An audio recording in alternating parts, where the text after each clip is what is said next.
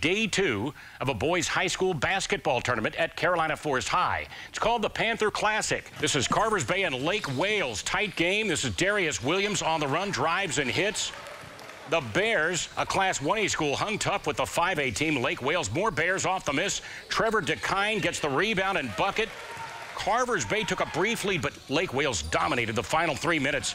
Darian Staten with the steal and the slam. 50-44, Lake Wales sends Carvers Bay to the losers bracket. In the other semifinal at the Panther Classic, the Myrtle Beach Seahawks took on Forsyth Country Day from Winston-Salem. Seahawks looking strong. Coleman Martini, nice spin move to the hole, draws the foul. The game is tied early. More Seahawks out of their half-court set. Brooks Swanson is feeling it from the outside. That's good for 3. The Seahawks led most of the way, but Forsyth Country Day seized control late. Corey Haynes here with a putback.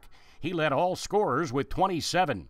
73-67, Forsyth Country Day has been declared the winner of the Panther Classic. The reason? Lake Wales is not allowed to play non-member schools, so they were forced to forfeit a chance to win the title. In Little River tonight, Shootout by the Sea tournament, North Myrtle Beach hosted Lancaster Mennonite High out of Pennsylvania.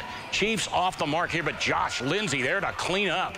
He led the way with 20 points. North Myrtle pounded the boards tonight off another miss. Cameron Gore, nice rebound and follow.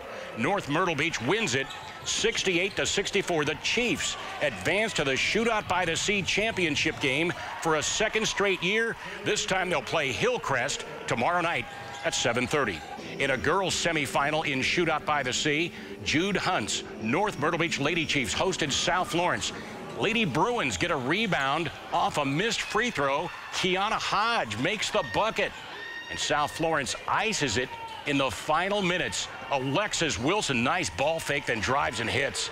South Florence beat North Myrtle Beach 52-48. The Lady Bruins will play Monacan out of Virginia for the tournament championship tomorrow night at 6.